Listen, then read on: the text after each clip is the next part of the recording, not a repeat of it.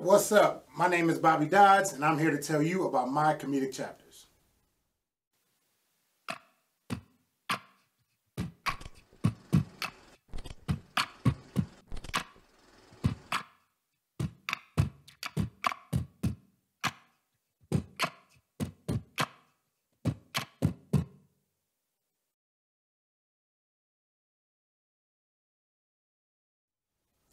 All right, so the prequel. I pretty much got my start in Toledo. I've been funny my whole life. But I had a job, and I was working this job, and it was just a terrible ass job. And I was trying to figure out how I could maybe make my own path and find my own mark. And so a friend of mine, because I'm always funny, a friend of mine was like, yo, maybe we should try comedy. There's a comedy club around the corner. So I get to the club. A friend of mine invited me to watch him do comedy about a month prior to that. So I watched him. He didn't do bad. He didn't die. He didn't do great either. And I figured, oh, shit, I could do that. So I found me some resources, learned about stand-up comedy, because all I ever seen was, TV. So I want to try to learn how to do it myself. So I taught myself how to do it, learned about comedy, specifically, what it takes to drop punchlines and this, that, and third, and, things I should talk about, yada, yada, yada. And then so I went through the process of actually signing up with the comedy club in my area. It was a very, very strenuous process, a scary process, because I had performed, but stand-up comedy is a totally different beast. You by yourself, you ain't got no instruments. It's just you and a mic. So that was scary. But then I get in it, and I do my 5 minutes up front, and then it's amazing. I do great. The owner likes me. The comics like me, and it just snowballed from there. So my entrance into comedy was more so kind of like out of necessity. Like I started when I was 25, so graduated high school.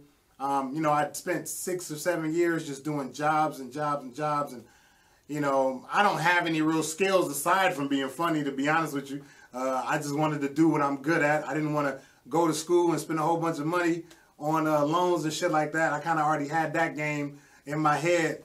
So I was just trying to figure out what I could do. And I'm loud, I'm funny, I'm very charismatic. So it was just the right path kind of for me to pursue.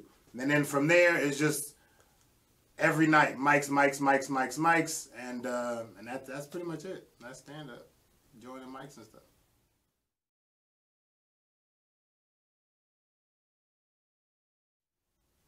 All right, so now that I'm in comedy, I gotta talk about and learn about the rules of comedy. It's real simple to think that you just going up on stage and people just riffing off the top of the dome, and that is totally not the case. So you want to kind of practice, get you a set that you're going to do, get you some jokes that you know you're going to do, and write them down and practice. I know it looks off the dome. It is not. Rules of open mic kind of depend on the kind of comedy club that you at, but there are some kind of rules across the board. The first thing you want to do is call up to the club. Don't think you're just going to show up on a day and get on stage. You got to call up to the club and find out when their open mics are. It's typically one day a week or one day a month, something like that. You want to call up there and try to get on a list. Once you get on the list, you want to try to, again, keep practicing your set. The day of the show, when you show up, try to be kind of like a fly on the wall. Don't try to act like you a superstar, because you're not. If you still doing open mics, you're not a superstar. So don't try to act like you a superstar and run the mic. You want to kind of recede. You want to make sure you're on the list. You want to make sure you're in the right place at the right time. You want to make sure you know your place on the list. And then from there, you want to kind of recede into the darkness and into the background until your name is called on the list. Once your name is called on the list, don't try to act like a big shot. Don't try to walk up from the very back of the room like you gotta walk the WWE ring to the, be ready, stand at the stairs, and be ready when they call, your name, because when they call your name, the clock starts and you got 5 minutes. So you want to make sure that you are at the stage, ready to go when they call your name. Most open mics you'll get 5 minutes. Depending on where you at, it's going to be anywhere between 3 to 7. But 5 is kind of the general rule. Do your 5 and get off the stage. If you killing and the 5-minute light hits, get off the. Oh, I'm sorry. You get a minute. They let you know when you got a minute left. They'll flash a light at you from the back. That means you got 1 minute left. All right. Wrap it up and get off the stage. I know you think you killing it. You never killing it enough to fuck up the time. Okay. You never killing it that much. So wrap it up and get off the stage. When you see that light, your last big laugh is your last joke. It don't matter what you have written. That last big laugh is your joke. So go ahead, wrap it up, get that laugh out the way. My name is Bobbie. Have a good night. Leave the stage. Once you get off the stage, again, recede into the dark.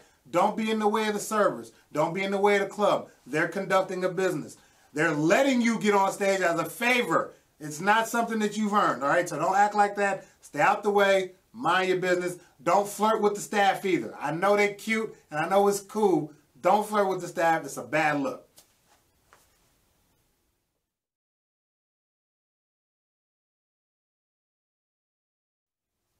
All right, so why stand-up? Stand-up, naturally, if you're somebody that has the gift of gab, stand-up is going to be kind of a natural progression for you. Stand-up nowadays, you ain't even really got to be all that funny. You just have to have the charisma and the kind of courage to get up on stage and be able to talk.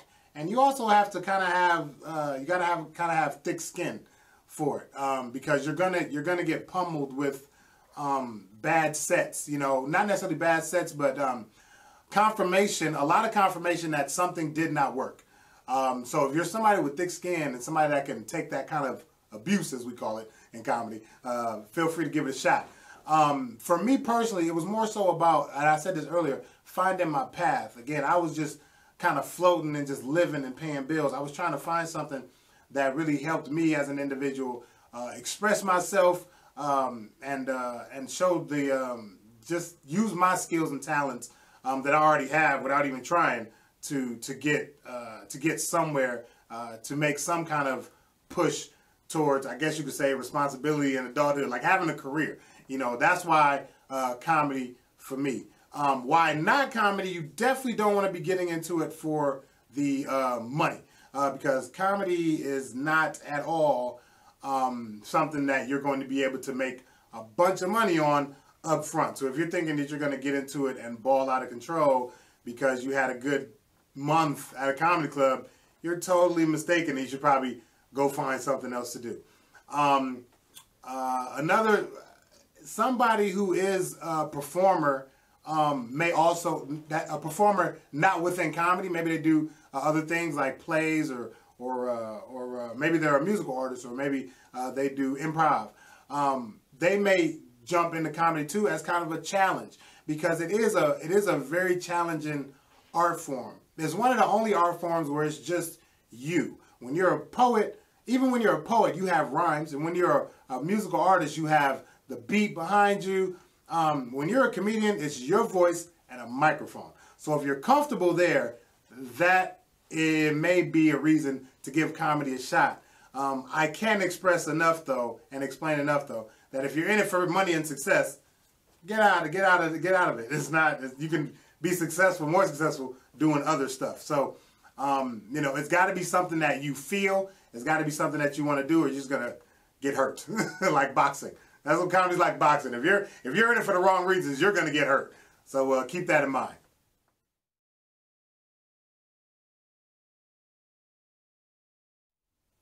All right, so now the material. What are you supposed to talk about now that you done got on stage?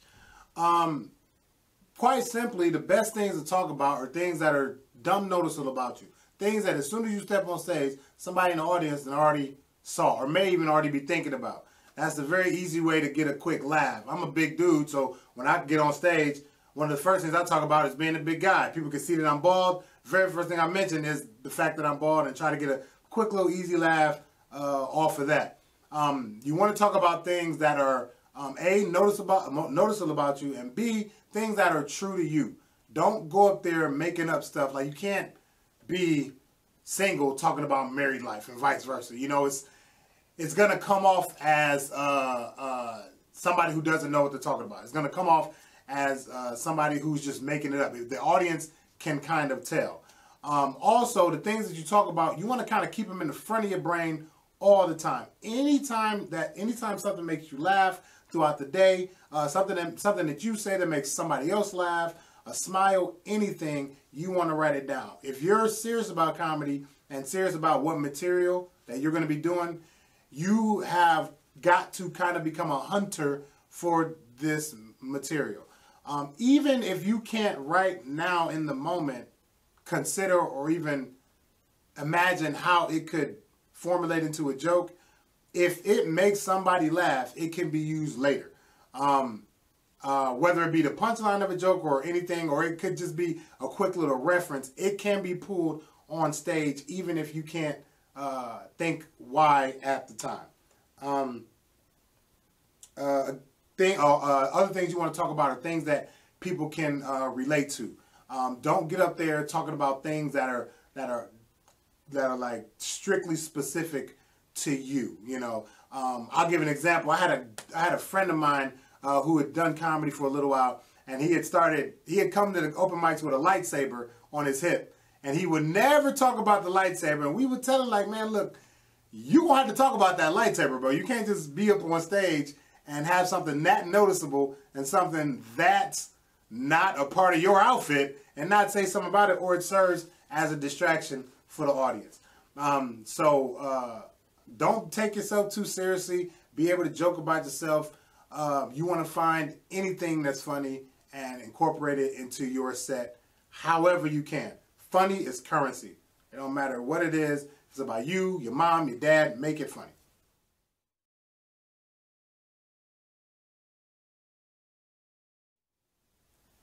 All right, so now what happens if material ain't working? You done did everything. You done wrote out stuff. You talk about how big you are, how bald your head is, and it's still not working. They're not laughing at you. Don't give up on the joke the very first time it don't work. Give it a shot multiple times. You're going to have to start. It's really as small as sometimes substituting in words or phrases or in and out. You know, you really got to tweak it. You almost got to become a mechanic with these words and really see, maybe if I take this word out and substitute that word, you know, it's really a process. Don't give up super fast on a joke. What I typically tend to do is I will try a joke out at least 3 times. The first time, if it bombs horribly, then I'm picking out words and I'm trying to see what I can do. I'm also recording my set so I can go back and listen to it later.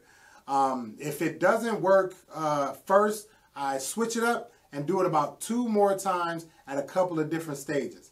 Any part of the joke that works, I personally hold on to it. I might write it down. I might X out the whole joke from the set, but I might take down this note, like this joke worked, or this one part of the joke worked, but the rest of it was just bullshit. So don't be afraid to try working out these jokes, and it's also going to be, and that goes along with too, hitting these open mics as often as you can, because, you know, repetition is the father of learning. The more times you have at these jokes, the more you'll be able to recognize why it's not working and be able to fix it when it doesn't. So when your jokes aren't working, don't give up on them. Keep at them. Rule of thumb, man, if you can't get any laughs at about 3 times, like if it's completely bombing 3 different times, you might want to scrap it. But any part of it, you want to salvage it and try to make sure that you hold on to anything that laughs. I can't stress enough how much you are digging for funny stuff. So keep the material going, keep it going, keep it going, keep working on it, and one day it won't suck.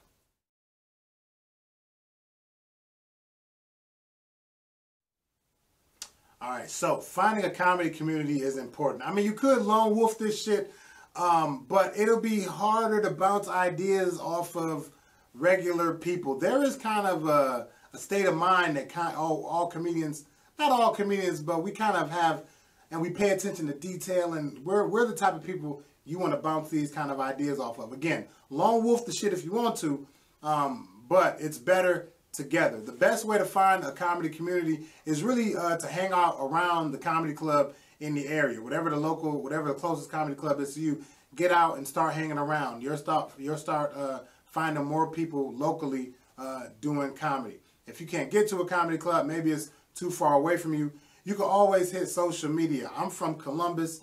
Well, I'm originally from Toledo, and I moved to Columbus about a year into my comedy career. In both Toledo and Columbus, there were social media groups on Facebook, Instagram, Twitter even, where you can find people locally in your area to get with. And comedians are typically welcoming a group of people as long as you're trying to be a comedian, not trying to be somebody's like just leeching off the scene.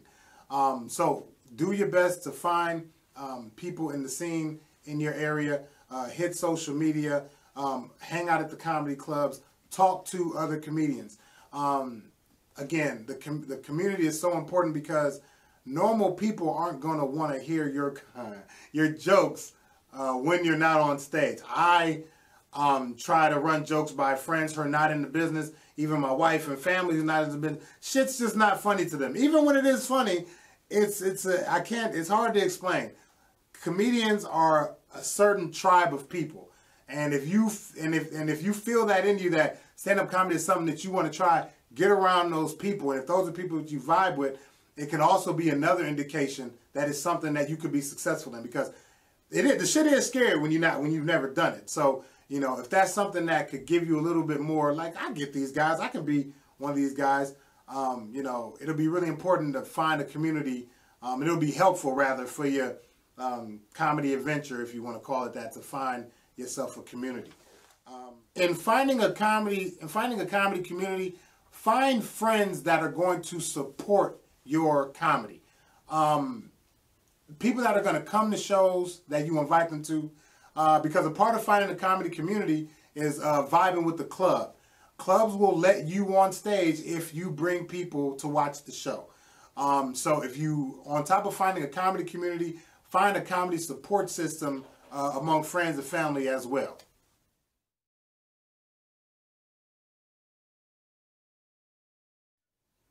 So let's say you do stand-up comedy, you're going to have a plethora of stories about weird-ass people and weird-ass situations and just bad shows or bad encounters. Don't let them discourage you. They're just a part of the process. They're a part of stand-up.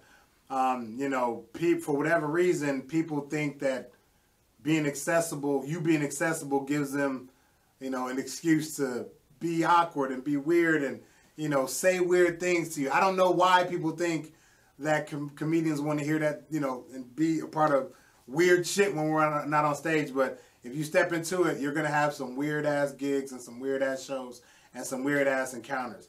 I had a really weird encounter up in Cadillac, Michigan one time where I go do a show in Cadillac, Michigan. It's just this small little town with maybe a bar, a couple bars, tiny, tiny place. And this dude, man, he had, first of all, he's a redneck. And he had all these teeth was gone, and he had these fingers. He had these 3 fingers right here. And I'm the only black guy here, mind you. And the dude goes, he comes out of the bar. It's a bar I'm performing at. I come out of the bar, I'm chilling. And he comes out of the bar, and he's a little drunk, and he goes, you're real good, you're real funny, and I know what you're thinking, and I like black people, but we don't like niggers around here, and you ain't got to be black to be a nigger. And look, I got the sentiment. He was trying to be, look, I'm not a racist. Anybody could be a bad guy. The skin color don't matter. I got that part. But why are you talking to me, the only black man in this whole fucking city right now, about some racist shit? Leave me the fuck alone. So that's the type of shit that you're going to deal with. Don't be discouraged. People are, and don't take it personal either. I could have been a dick and took that shit personally and tried to fight that guy there. But you are at work, really. You know what I'm saying? You are supposed to be the professional in the situation. Let shit like that roll. He didn't mean nothing by it. I wasn't hurt. It was cool. I did leave immediately, though. I got the fuck up out of there. Also, just speaking of bad experiences, you're going to be dealing with bombing. You're going to be dealing with weird people. You're also going to be dealing with janky-ass promoters. You may run across people who might try to stiff you on your money. You know, get paid as much as you can up front. Require a deposit. Hey, I need 15% up front.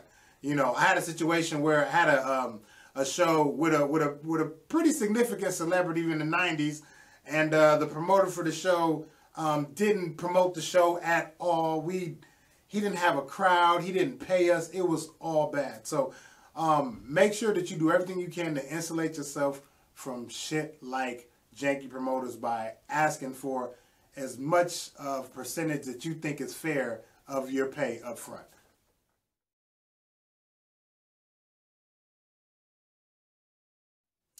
All right, so now let's talk about bombing. Because you're a new comedian, you're not really good. You're going to bomb. Don't be afraid to bomb. And I know that's easier said than done. But the worst that's going to happen to you is that they're going to boo you and run you off the stage. But that's probably not going to happen. That is the absolute worst. What's probably going to happen is they're just going to sit quietly and look at you.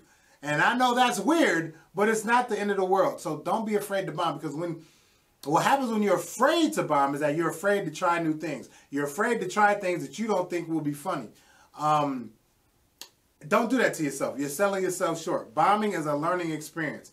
You only know what worked because you know what don't work. You know, so be prepared to not have a good go at it up front. Again, if you're true to the craft and really want to give this thing a try, you can't be afraid of bombing. Bombing is valuable. It helps you show. It shows you what doesn't work. And everybody's gonna bomb. I bombed recently.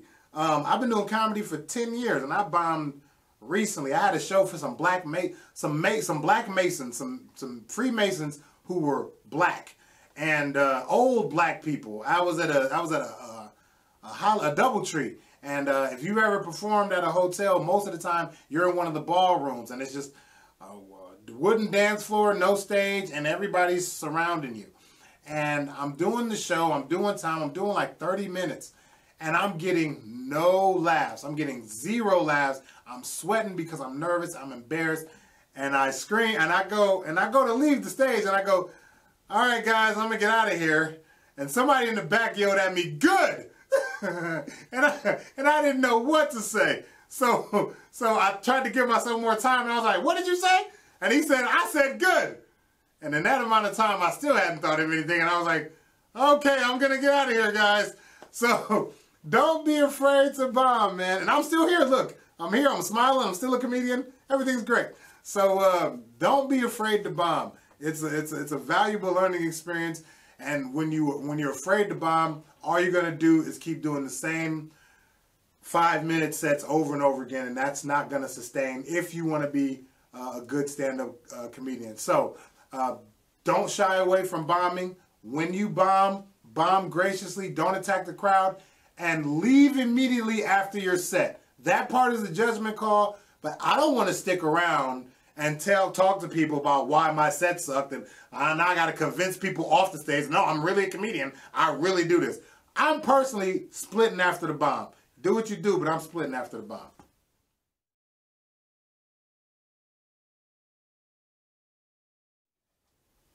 All right, so good luck. I've given you game. Good luck. If this is for you, my last piece of advice would probably be keep going. Do not stop. You can kind of tell when you do comedy whether it's for you or not. Within like the first month or so, for me personally and all the comedians I know, it didn't take them long to recognize within themselves that this is what they wanted with their life. So keep going. Your life around comedy, shit's gonna happen. Things are gonna fall out of place. You may have to take a break here or there from comedy to get your life in order to pick shit up. But it serves a purpose, and when you leave it after you have it and you know it's for you, you feel weird. You feel incomplete. One thing that I actually discovered that I stopped doing when I started doing comedy was being funny around normal people. Like, it was almost like I needed to be funny, and I get that from comedy. So now I'm not annoying to regular people. So if it's something that you feel like you need to have, keep going. And if you do have to take a break and call it a break. Don't feel guilty about letting comedy go if you have to. But always know that it's there. Don't be discouraged if you're not seeing the type of success that you think you should be at a particular time in your process. Meaning that you have to measure success differently. It's easy to measure success by how much money you have, how much your phone is ringing, how many followers and likes and all this shit.